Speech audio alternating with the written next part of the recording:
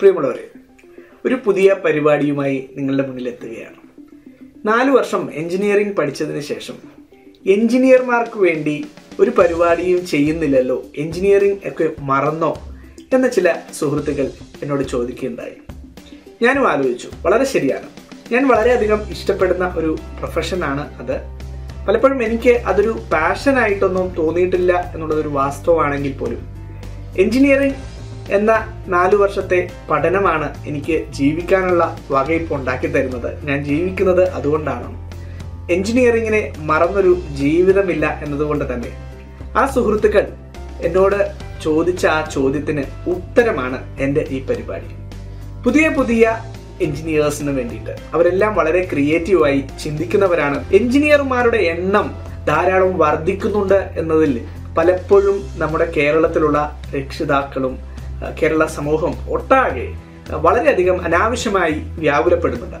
എന്നാൽ ഇത്തരത്തിലുള്ള പുതിയ എഞ്ചിനീയറിംഗ് കോളേജുകളിൽ നിന്നും ഇറങ്ങുന്ന എഞ്ചിനീയേഴ്സ് വളരെ ക്രിയേറ്റീവായി ചിന്തിക്കുന്നവരാണ്.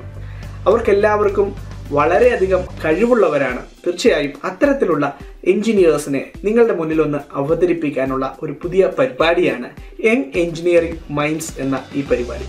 ഈ പരിപാടിയിലൂടെ പരിചയപ്പെടുത്തുവാൻ ശ്രമിക്കുന്നത് യങ് എഞ്ചിനീയേഴ്സ് അവരുടെ ക്രിയേറ്റീവായിട്ടുള്ള ചിന്തകൾ കൊണ്ട്, ഇന്നോവേറ്റീവ് ആയിട്ടുള്ള ഐഡിയാസുകൾ കൊണ്ട് പുറത്തിറക്കുന്ന പ്രോജക്റ്റുകളെ പരിചയപ്പെടുത്തുക എന്നുള്ളതാണ് എൻ്റെ ലക്ഷ്യം. തീർച്ചയായും ഈ ഒരു പരിപാടിക്ക് പുറമെ എഞ്ചിനീയേഴ്സിന് വേണ്ടിയിട്ട് ചെയ്യാൻ കഴിയുന്ന, അവരുടെ കരിയർ ഡെവലപ്മെൻറ്റിന് വേണ്ടിയിട്ട് ചെയ്യാൻ കഴിയുന്ന ചില പരിപാടികൾ കൂടി എൻ്റെ മനസ്സിലുണ്ട്. തീർച്ചയായും അതുമായും ഞാൻ നിങ്ങളുടെ മുന്നിലെത്താം. ഇന്ന് ആദ്യം ആറന്മുളയിലെ സമർത്ഥരായ 3 വിദ്യാർത്ഥികളെ, അവരുടെ പ്രൊജക്റ്റിൽ 3 വിദ്യാർത്ഥികളല്ല 5 വിദ്യാർത്ഥികളാണുള്ളത്. എന്നാൽ നമ്മുടെ ഇന്നത്തെ പരിപാടിയിൽ 3 വിദ്യാർത്ഥികളാണ് എത്തിയിട്ടുള്ളത്. അവരുമായി കുറച്ച് സമയം ഒന്ന് സംസാരിക്കാം.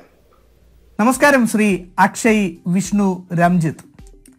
നിങ്ങളെ 3 പേരെയും യങ് എഞ്ചിനീയറിംഗ് മൈൻഡ്സ് എന്ന ഈ പരിപാടിയുടെ ആദ്യ എപ്പിസോഡിലേക്ക് വളരെ ഹാർദവമായി സ്വാഗതം ചെയ്തുകൊള്ളുന്നു. യങ് എഞ്ചിനീയറിംഗ് മൈൻഡ്സ് എന്ന ഈ പരിപാടിയുടെ ആദ്യ എപ്പിസോഡിൽ എത്തിയിട്ടുള്ളത് പത്തനംതിട്ടയിലെ college of engineering ആറന്മുളയിലെ electronics and communication വിഭാഗത്തിലെ അവസാന വർഷ വിദ്യാർത്ഥികളാണ്. അവർ വാഷ് എന്ന പേരിലുള്ള പ്രൊജക്റ്റാണ് ആദ്യ എപ്പിസോഡിലൂടെ അവതരിപ്പിക്കുന്നത്. നമുക്ക് വാഷിനെ കുറിച്ച് കൂടുതൽ വിവരങ്ങൾ അറിയാം. ആറന്മുള എഞ്ചിനീയറിംഗ് കോളേജിലെ ഇലക്ട്രോണിക്സിലെ 5 വിദ്യാർത്ഥികളാണ്. അതില് ഒന്ന് എന്റെ പേര് അക്ഷയ് കുമാർ, പിന്നെ എന്റെ ഒപ്പം ഇരിക്കുന്ന സുഹൃത്ത് രാംജിത്ത്, പിന്നെ നമ്മളപ്പോ ഇവിടെ വന്നിട്ടുള്ള വേണുഗോപാൽ, പിന്നെ അഭിജിത്ത് ആൻഡ് അഭിരാമൻ. ഈ 5 കുട്ടികളുടെ ഒരു സംരംഭമാണ് ഈ വാഷ് എന്ന് പറയുന്നത്.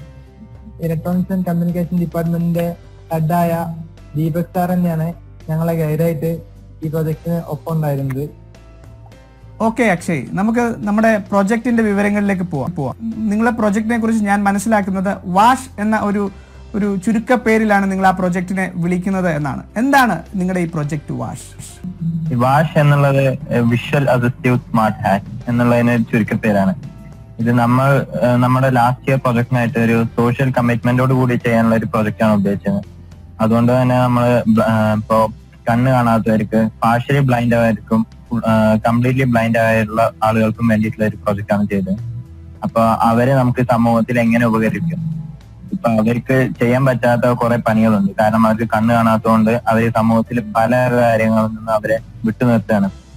അപ്പോ ഞങ്ങളുടെ ഈ പ്രൊജക്റ്റിലൂടെ അവർക്കൊരു ജോലി ലഭ്യമാക്കുക, അതാണ് ഞങ്ങൾ ഉദ്ദേശിക്കുന്നത്. കാരണം സാധാരണ ആൾക്കാരെ പോലെ തന്നെ അവർക്ക് ജീവിക്കാനും സമൂഹത്തിലെ ഇടപഴകാനും പറ്റിക്കഴിഞ്ഞാൽ അവർക്ക് പല ജോലികളും ചെയ്യാൻ പറ്റും. അപ്പൊ അതുകൊണ്ട് തന്നെ നമ്മളെ സമൂഹത്തിന് വേണ്ടിയിട്ടുള്ള ഒരു പ്രൊജക്റ്റ് ആയിട്ടാണ് ഞങ്ങൾ ഉദ്ദേശിച്ചത്. ആ പ്രൊജക്ടിന്റെ ആ ഒരു പർപ്പസ് വളരെ വ്യക്തമായി തന്നെ പറഞ്ഞു.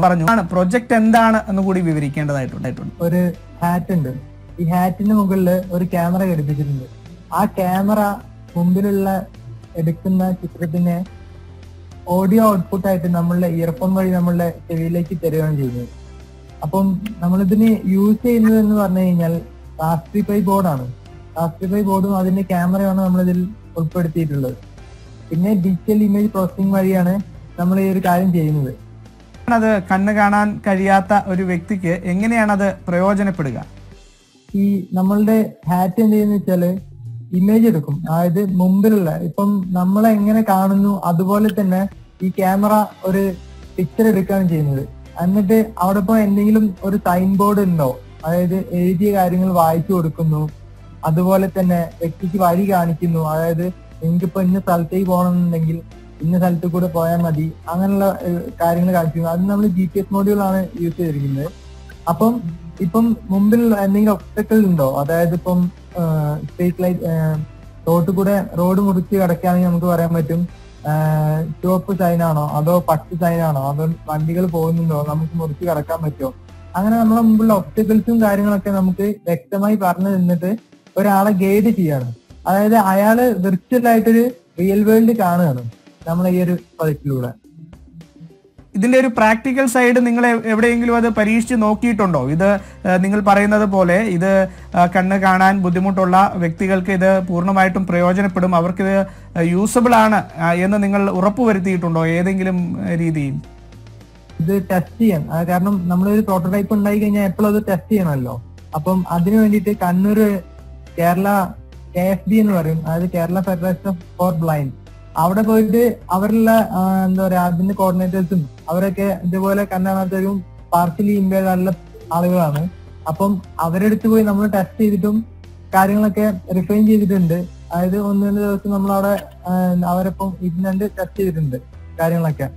പിന്നെ അപ്പം അവർക്ക് എന്തൊക്കെ കുറച്ചുകൂടി സാധനങ്ങൾ കൂടുതൽ വേണമെന്ന് തോന്നിയതുകൊണ്ടാണ് ഇന്നും നമ്മൾ ആ പ്രൊജക്ടിന് പിന്നാലെ ഇപ്പം ഞങ്ങൾ ഇരിക്കുന്നത് ബോംബെയിലാണ്.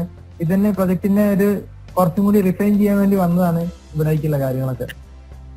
ഈ ഒരു പ്രോജക്റ്റ് നിങ്ങൾ കോളേജിന്റെ ഉള്ളിലുള്ള സൗകര്യങ്ങൾ കൊണ്ട് മാത്രം ചെയ്തതാണോ അതോ നിങ്ങൾക്ക് വെളിയിൽ നിന്ന് മറ്റെന്തെങ്കിലും ഹെൽപ്പ് കിട്ടിയിട്ട് ചെയ്ത പ്രോജക്റ്റ് ആണോ? കോളേജുകളിൽ കേരള സ്റ്റാർട്ടപ്പ് മിഷനും അതേമാതിരി സ്റ്റാർട്ടപ്പ് ഇന്ത്യ ഇവരൊക്കെ ഒരുമിച്ച് ചേർന്ന് നടത്തുന്ന ഒരുപാട് IEDC, അതായത് innovators entrepreneurs programme development cell, അതുപോലുള്ള ഓരോ ക്രിയേറ്റീവ് ആയിട്ടുള്ള സെല്ലുണ്ട്. അതായത് ഇപ്പം മേക്ക് ഇൻ ഇന്ത്യ അതുപോലെയുള്ള. അപ്പം ഇതൊക്കെ നമുക്ക് എന്താ ചെയ്യുന്നത് വെച്ച് കഴിഞ്ഞാൽ ഇതുപോലുള്ള ഓരോ സംരംഭവും അതോ അതുപോലുള്ള ഫെസിലിറ്റീസ് ഫാബ് ലാബ് പോലുള്ള ഫെസിലിറ്റീസ് ഒക്കെ നമുക്ക് പുതിയ പുതിയ ടെക്നോളജി എന്താണെന്ന് അറിയാനും നമുക്കൊരു ഐഡിയ ഉണ്ടെങ്കിൽ അതെങ്ങനെ പ്രാക്ടിക്കൽ ആക്കാമെന്നും നമ്മളെ ഹെൽപ്പ് ചെയ്യുന്ന ഒരു സംഭവങ്ങളാണ് ഇങ്ങനെയുള്ള കാര്യങ്ങളൊക്കെ. അപ്പം ഇങ്ങനെയുള്ള ഓരോ കാര്യങ്ങളിൽ നമ്മളിപ്പോ നമ്മുടെ കോളേജിൽ തന്നെ IDC സെല്ലുണ്ട്. അതായത് നമ്മൾ സ്റ്റാർട്ടിങ്ങിൽ ചേർന്നാണ്, അതായത് ഞങ്ങളെ ബാച്ചിൽ തുടങ്ങിയാണ് ഞങ്ങളെ കോളേജ്. ഒരുപാട് പരിമിതികൾ ഉണ്ടെങ്കിൽ പോലും ഇതുപോലുള്ള ഓരോ പ്രോഗ്രാംസ് കേരള ഗവൺമെന്റും സെൻട്രൽ ഗവൺമെന്റും ചേർന്ന് നടത്തുന്നതുകൊണ്ട് നമ്മൾ ആ പുതിയ ടെക്നോളജി ഒക്കെ നമുക്ക് അറിയുകയാണ്. അതായത് നമുക്കൊരു ആശയം ഉണ്ടെങ്കിൽ അതൊരു ആശയമായി തന്നെ കിടക്കാതെ അതിനെ പ്രാക്ടിക്കലാക്കാനുള്ള ഒരു മെത്തേഡ് അല്ലെങ്കിൽ ഒരു വഴി കൂടിയാണ് ഇങ്ങനെയുള്ള കാര്യങ്ങളൊക്കെ. IDC സെല്ലും അതുപോലുള്ള കാര്യങ്ങളൊക്കെ കോളേജിന്റെ ഉള്ളിൽ തന്നെ ഇത്രയും സൗകര്യങ്ങളൊക്കെ നമുക്ക് ലഭ്യമാണ്. അതിപ്പം നമുക്ക് IDC സെൽ എന്ന് പറയും, അതായത് നമുക്ക് ഇഷ്ടമുള്ള സമയത്ത് കോളേജ് കഴിഞ്ഞിട്ടോ അല്ലെങ്കിൽ ഫ്രീ ടൈമിലൊക്കെ നമുക്ക് അവിടെ പോയി ഇരുന്നിട്ട് നമ്മുടെ പ്രൊജക്റ്റും കാര്യങ്ങളൊക്കെ സ്വന്തമായിട്ട് ചെയ്യാനുള്ള സൗകര്യങ്ങളൊക്കെ ഇൻക്യുബേഷൻ ലാബ് അതായത് IDC സെല്ല് നൽകുന്നതാണ് നമുക്ക്. ഓക്കെ, നിങ്ങളുടെ ഈ ഒരു പ്രോജക്റ്റ് നിങ്ങൾക്ക് ഡെവലപ്പ് ചെയ്തെടുക്കാൻ എത്ര സമയം എടുത്തു? എങ്ങനെയായിരുന്നു ആ ഒരു പ്രൊജക്ട് ലൈഫ് സൈക്കിൾ തുടങ്ങിയത് ഇനിഷ്യേഷൻ മുതൽ? അപ്പൊ ലാസ്റ്റ് സെമ്മിലാണ് ഞങ്ങൾ പ്ലാൻ ചെയ്തത് ഇങ്ങനെ ഒരു പ്രൊജക്ട് ചെയ്യാന്നുള്ളത്. പക്ഷെ ഞങ്ങൾ കുറെ സ്ഥലങ്ങളിൽ എല്ലായിടത്തും പോയി നോക്കി. എന്ന് വെച്ചാൽ പോലീസ് സ്റ്റേഷൻ, ഹോസ്പിറ്റൽ, അങ്ങനെ പല പല സ്ഥലങ്ങളിലും അവർക്ക് എന്താണ് ആവശ്യമുള്ളത് ഞങ്ങൾ പോയി കണ്ടുപിടിക്കാൻ നോക്കിയത്. അങ്ങനെ അവസാനമാണ് ഞങ്ങൾ എത്തിച്ചേരുന്നത്. ഇങ്ങനെ കണ്ണ് കാണാത്തവർക്ക് ഒരു സൗകര്യം ഇന്നവരെ ഉണ്ടാക്കിയിട്ടില്ല. ഉണ്ട്, പക്ഷെ അത് എക്സ്പെൻസ് അധികമാണ്. അപ്പൊ ഞങ്ങൾക്ക് അങ്ങനെ ഒരു ഐഡിയ വന്നു. അപ്പൊ അതുകൊണ്ട് ഞങ്ങൾ ഒരു 2 മാസത്തോളം ഞങ്ങൾ ഈ ഐഡിയ കംപ്ലീറ്റ് ഡെവലപ്പ് ചെയ്യാൻ എടുത്തു. എന്ന് വെച്ചാൽ ഇത് ഞങ്ങൾ എന്താണ് ശരിക്കും ഉദ്ദേശിക്കുന്നത് എന്നുള്ളത് തീരുമാനിക്കാൻ ഒരു 2 മാസത്തോളം എടുത്തു. ബാക്കി 4 മാസം കൊണ്ടാണ് രാവിലെ രാത്രി എന്നില്ലാതെ പണിയെടുത്തിട്ടാണ് 4 മാസം കൊണ്ട് ഞങ്ങൾക്ക് ഈ പ്രോജക്റ്റ് ഒരു ഇനീഷ്യൽ സ്റ്റേജ് ഫസ്റ്റ് ഫേസ് എന്ന നിലയ്ക്ക് നമുക്ക് കംപ്ലീറ്റ് ചെയ്യാൻ പറ്റിയിട്ടുണ്ട്. ഞങ്ങൾ ഈ പ്രൊജക്ട് തന്നെ ഒരു 4 ഫേസുകളായിട്ടാണ് ഡെവലപ്മെന്റ് കൊണ്ടുവന്നത്. അതിൽ ഫസ്റ്റ് ഫേസ് ആയിട്ടാണ് നമ്മൾ ഈ പ്രോട്ടോടൈപ്പ് ഇറക്കിയിരിക്കുന്നത്. ഇനിയും കുറച്ച് മാസക്കാലം എടുത്താലേ നമുക്ക് അതിന്റെ ഫർദർ ഡെവലപ്മെന്റ് നടക്കുള്ളൂ. സെക്കൻഡ് ഇയർ തുടങ്ങുമ്പോൾ തന്നെ ഞങ്ങൾക്ക് മിനി പ്രൊജക്ട് എന്ന് പറഞ്ഞൊരു സംഭവം ഉണ്ട്. അത് കഴിഞ്ഞ് ലാസ്റ്റ് ഫൈനൽ ഇയറിലേക്ക് വരുമ്പോഴാണ് മെയിൻ പ്രൊജക്ട്. അപ്പം ഈ മിനി പ്രൊജക്ട് തുടങ്ങിയ സമയത്ത് തന്നെ നമ്മൾ അന്വേഷിക്കാൻ തുടങ്ങിയിട്ടുണ്ട്. അതായത് ഫൈനൽ ഇയർ പ്രൊജക്ട് എന്ന് പറഞ്ഞ ഒരു ഒരു വർക്കിംഗ് പ്രോട്ടോടൈപ്പ്. അതായത് നമുക്ക് ഇനി ഭാവിയിൽ എന്തെങ്കിലും ഒരു സ്ഥലത്ത് പോയി അപ്രോച്ച് ചെയ്യാനോ എന്തെങ്കിലും ഈ ഒരു സാധനം, അതായത് നമ്മൾ ചെയ്ത മെയിൻ പ്രൊജക്റ്റ് ആവും അവിടെ ഹൈലൈറ്റ് ആയി നിൽക്കുന്നത് എപ്പോഴും. അപ്പം അന്ന് തന്നെ നമ്മൾ ഈ കാര്യങ്ങളും ഇതിനെ പറ്റിയുള്ള ചർച്ചകളും കാര്യങ്ങളൊക്കെ തുടങ്ങിയതിൽ പോലും അവസാന വർഷത്തിലേക്കാണ്, അതായത് നമുക്ക് പ്രൊജക്ട് ഡിസൈൻ എന്ന് പറഞ്ഞൊരു സബ്ജക്ട് തന്നെ പഠിക്കാനുണ്ട്. അപ്പം ആ ഒരു സമയത്താണ് നമ്മൾ ഇതിനെ പറ്റി കൂടുതൽ ആലോചിക്കുന്നതും ഈ കാര്യങ്ങൾ ചെയ്യുന്നതും ഒക്കെ. പിന്നെ ഇപ്പം നമ്മളടുത്ത് പറഞ്ഞ പോലെ വിഷ്ണു പറഞ്ഞ പോലെ തന്നെ നമുക്ക് അറിയാത്ത കാര്യങ്ങള് നമ്മളെ കൊണ്ട് പറ്റൂല എന്ന് ഇതില് അപ്പുറം നമ്മളെ കൊണ്ട് എന്തും ചെയ്തെടുക്കാൻ പറ്റും എന്നൊരു ആത്മവിശ്വാസത്തോടു കൂടി ഒരു സീറോയിൽ നിന്ന് തുടങ്ങിയതാണ് ഞങ്ങളിത്. അപ്പൊ വിഷ്ണു പറഞ്ഞ പോലെ തന്നെ ഞങ്ങൾ ഒരുപാട് സ്ഥലങ്ങളിൽ പോയിട്ടുണ്ട്. അതായത് ഫാബ് ലാബ് കേരള, സ്റ്റാർട്ടപ്പ് മിഷന്റെ കുറെ സ്ഥലങ്ങളിൽ അന്വേഷിച്ചു. പിന്നെ അതുപോലെ തന്നെ ഇതിന് പ്രോഗ്രാം ചെയ്യുന്ന കുറച്ച് ആൾക്കാരെ അന്വേഷിച്ചു. അങ്ങനെ ഒരുപാട് സ്ഥലങ്ങളിൽ നമ്മൾ അന്വേഷിച്ചിട്ടുണ്ട്. അങ്ങനെ എല്ലാം കൂടി നമ്മളൊരു കുറെ ഒരുപാട് കഷ്ടപ്പെട്ടിട്ടുണ്ട്, അത് ശരിയാണ്. അങ്ങനെ പിന്നെ നമ്മളെ ഡെയിലി ഉള്ള കൂടിക്കാഴ്ചകളും അങ്ങനെ ഓരോരോ സ്റ്റെപ്പായിട്ടാണ് ഈ ഇപ്പോ കാണുന്ന രീതിയിലേക്ക് എത്തിയത്. അത് ഇന്നത്തെ വർക്കിംഗ് പ്രോട്ടോടൈപ്പ് എത്തിയത്. ഏതൊക്കെയൊക്കെ എക്സ്പോസില് നിങ്ങളുടെ ഈ ഒരു പ്രോജക്റ്റ് അവതരിപ്പിക്കപ്പെട്ടിട്ടുണ്ട്? എന്തൊക്കെ അംഗീകാരങ്ങൾ നിങ്ങളുടെ പ്രോജക്റ്റിന്, ആരുടെയൊക്കെ അംഗീകാരങ്ങൾ എവിടുന്നൊക്കെ ലഭിച്ചിട്ടുണ്ട്? അതിനെ പറ്റി പറയുകയാണെങ്കിൽ നമുക്ക് ഫസ്റ്റ് ആദ്യമായിട്ട് കിട്ടുന്നത് പറയുന്നത് MES ചാത്തന്നൂർ, അതായത് കൊല്ലത്തുള്ള ഒരു കോളേജാണ്. അവിടെ പ്രൊജക്ട് എക്സ്പോ നടന്നപ്പോൾ നമ്മൾ പോയി പാർട്ടിസിപ്പേറ്റ് ചെയ്തു. എനിക്ക് തോന്നുകയാണെങ്കിൽ ഒരു 10-15ഓളം ടീമുകൾ അന്നാളെ വന്നിരുന്നു. അപ്പം ആ ഒരു ഓൾ ഓവർ കേരള ഇവന്റ് ആയിരുന്നു. അതിൽ നമുക്ക് ഫസ്റ്റ് പ്രൈസ് കിട്ടിയിട്ടുണ്ട്.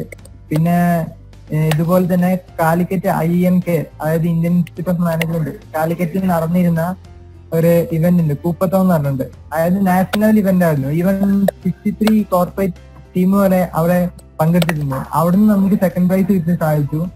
അങ്ങനെ ഇത് രണ്ടുമാണ് നമുക്കിപ്പം നിലവിൽ നമുക്ക് കിട്ടിയെന്ന് പറയപ്പെടുന്നത്. പിന്നെ ഇനി ഹഡ്ലിസ് കേരള എന്ന ഇവന്റ് സ്റ്റാർട്ടപ്പ് മിഷന്റെ, അത് തിരുവനന്തപുരത്ത് വെച്ച് നടന്നിരുന്നു. അന്ന് നമുക്ക് ഒരുപാട് മീഡിയ അറ്റൻഷൻ കിട്ടിയ ഒരു പ്രോജക്റ്റ് ആണ്. ഓക്കെ, നിങ്ങളുടെ ഈ ഒരു പ്രോജക്റ്റുമായി ബന്ധപ്പെട്ട് നിങ്ങളുടെ ഫ്യൂച്ചർ പ്ലാൻസ് എങ്ങനെയൊക്കെയാണ്?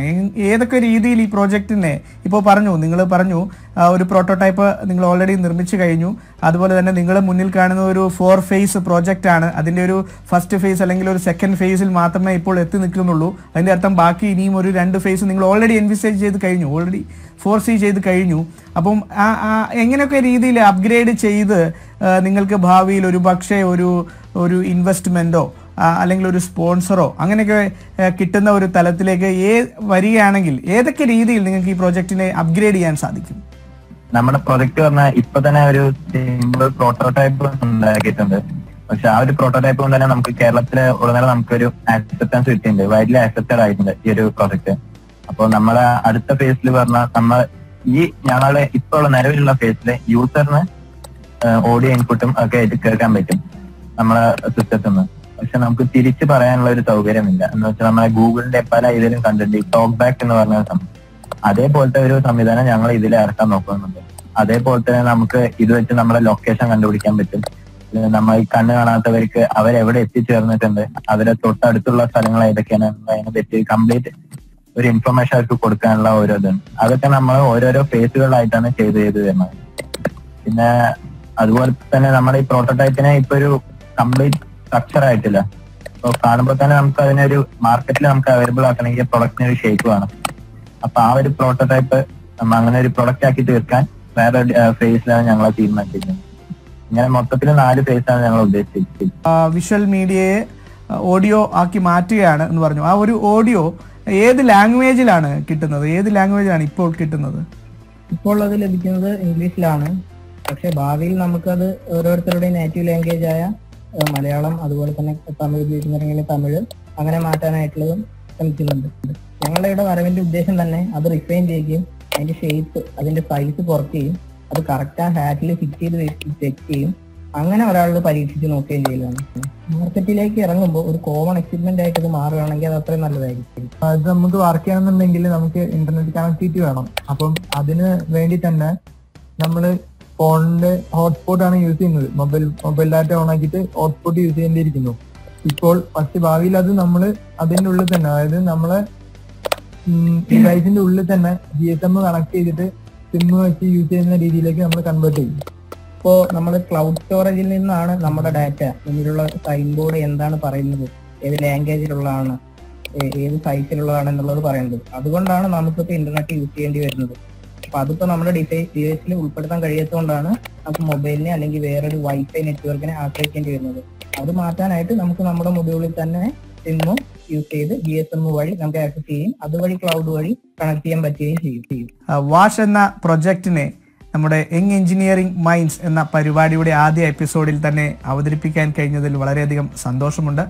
വാഷ് എന്ന പ്രൊജക്റ്റിന് വേണ്ടി പ്രവർത്തിച്ച അക്ഷയ്ക്കും വിഷ്ണുവിനും രാംജിത്തിനും മറ്റ് ടീം അംഗങ്ങൾക്കുമെല്ലാം അഭിനന്ദനങ്ങൾ.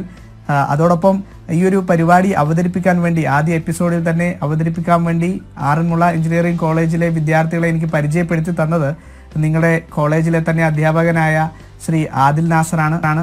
അദ്ദേഹത്തിനോടും ഞാൻ നന്ദി അറിയിക്കുന്നു. അതുപോലെ നിങ്ങളുടെ ഈ ഒരു പ്രൊജക്റ്റിന്, വളരെ സോഷ്യലി കമ്മിറ്റഡ് ആയിട്ടുള്ള ഈ ഒരു പ്രൊജക്റ്റിന് അതിൻ്റെ ആ ഒരു മേന്മ മനസ്സിലാക്കിക്കൊണ്ട് അതിൻ്റെ ഭാവിയിലുള്ള സാധ്യതകൾ മനസ്സിലാക്കിക്കൊണ്ട് ഫണ്ട് ചെയ്യാൻ വേണ്ടിയിട്ട്, ഇൻവെസ്റ്റ് ചെയ്യാൻ വേണ്ടിയിട്ട് താല്പര്യ കക്ഷികൾ മുന്നോട്ട് വരട്ടെ എന്നും ആശംസിക്കുന്നു.